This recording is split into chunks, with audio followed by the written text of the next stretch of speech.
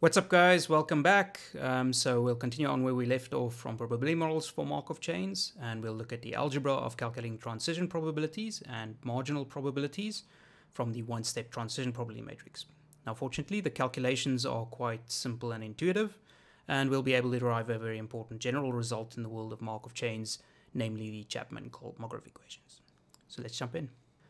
Cool, so recall that we capture the behavior of the Markov chain in terms of the so-called transition probability matrix, which collates the probability of the process moving from any particular state to another in a given number of steps from some reference point in time. If we assume time homogeneity, this matrix will look the same regardless of where it is in time. So that is, the reference point is irrelevant. Now, I also claim that when we assume homogeneity, we can characterize the process by simply looking at the one-step transition probability matrix. This follows since once we have the one-step transition probability matrix, we can easily calculate the t-step transition probabilities from the one-step transition probability matrix. So if we're given a one-step transition matrix, we can subsequently calculate useful statistical quantities that we're interested in. Indeed, in real-world applications, we'll typically parameterize the one-step transition probability matrix, estimate the transition probabilities based on some time series, and then we conduct the analysis based on the inferred transition matrix. Okay, so we'll cover more on that later. But to see how these calculations work for deriving the t-step transition probabilities from one-step transition probabilities, it's probably best to start with a simple example and some basic probability theory that you should already know. So let's consider a simple two-state Markov chain. So the process can thus either be in one of two states, so state 1 or state 2 at any given point in time, and the one-step transition probabilities are captured in a simple 2x2 matrix. So I give you the 2x2 matrix, and then I'm going to ask you questions about the process. Okay. Now consider the following. Given that the process is in state 1, what is the probability that the process is in state 2 steps later? Okay, so I give you a one-step transition probability matrix, and I'm asking you something about 2 steps. Well, we can do this calculation by applying the law of total probability to the 2-step transition probability. So that is, transitioning from state 1, the process can potentially take 2 paths to state 2, one through state 1 or another through state 2, and the or is important there. Okay. So we partition along those events and we apply the law of total probability, which gives the probability as the sum of the probabilities of the process being in state 2 at time 2 and having passed through either of the possible interim states at time 1, given that it started in state 1 at time 0. Okay, so we end up with a nice conditional and we sum over all those probabilities. Subsequently, by conditioning, we revise the expression as the probability of the process being in state 2, given that it was in one of the interim states at time 1 and started in state 1 at time 0, multiplied by the probability of moving to the interim state at time 1 from state 1 at time 0.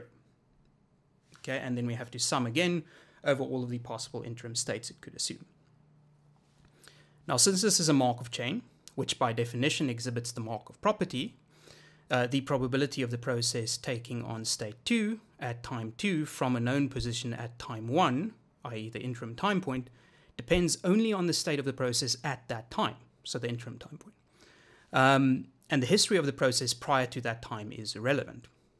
Okay, so we drop the and starting in state 1 at time 0, and we arrive at the product of 2 one-step transition probabilities, but summed over the possible interim states. Okay, so since we have the one-step transition probability matrix, and it looks the same at both reference points 0 and 1, i.e. the starting point and the interim time point, we can now calculate the relevant 2-step transition probability. Now we can repeat this calculation for any number of steps and any combination of states. Indeed, if we permute over all pairs of states for 2 steps, we can collate the resulting probabilities in the 2-step transition probability matrix. We can then repeat this process for 3 steps, 4 steps, or any desired transition horizon. Now, doing this element-wise by hand is obviously tedious, so we generalize the procedure at the hand of these so-called Chapman Kolmogorov equations. Okay, so here we go. For purposes of the exposition, we'll make use of a general reference point again, S, and the result we'll prove is as follows. So these are the Chapman Kolmogorov equations.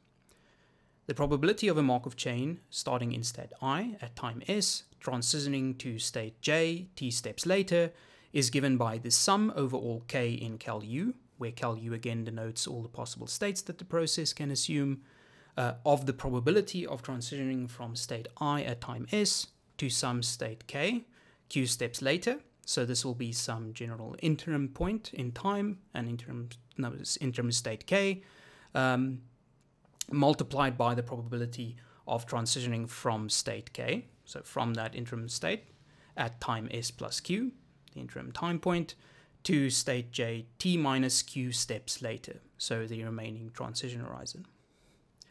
And this expression holds for all interim numbers of steps q running from 0 to t, and all pairs I and j. Okay, now the proof of this expression works exactly like our example calculation. We take the probability we're looking for, namely the t-step transition probability from state I to state j. We then pick some interim point in time between the reference point and t steps later.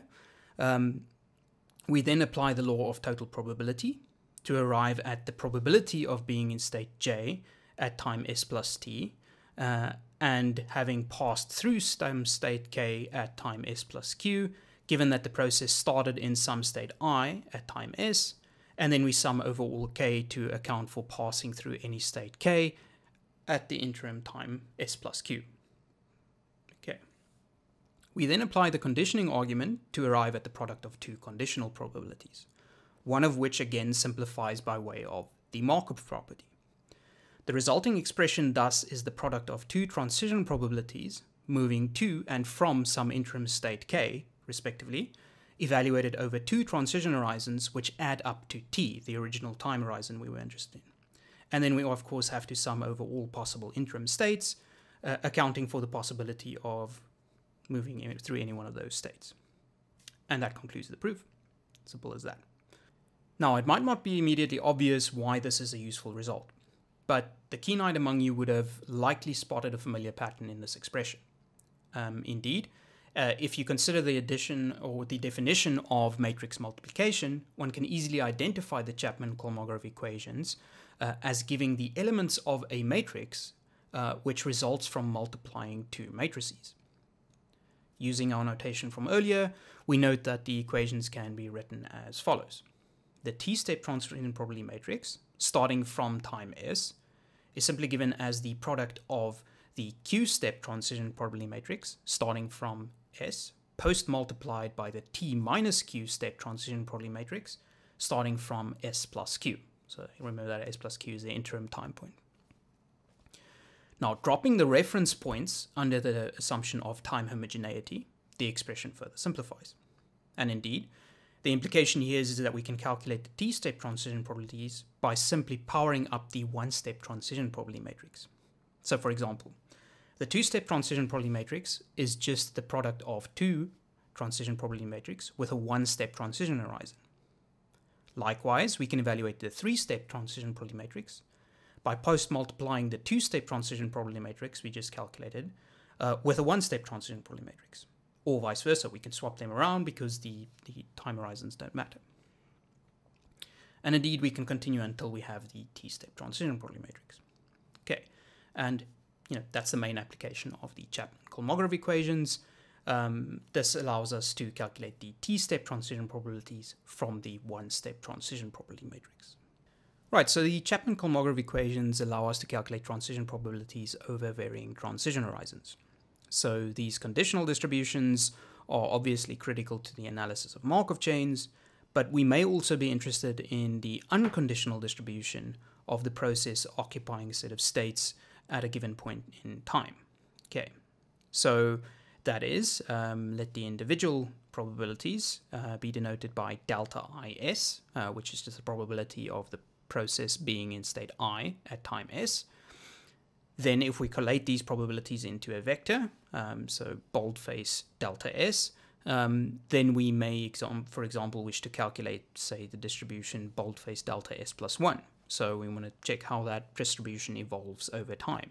Okay, and we're looking at a one-step transition horizon here. Now, fortunately, it turns out that this is quite simple to calculate in general.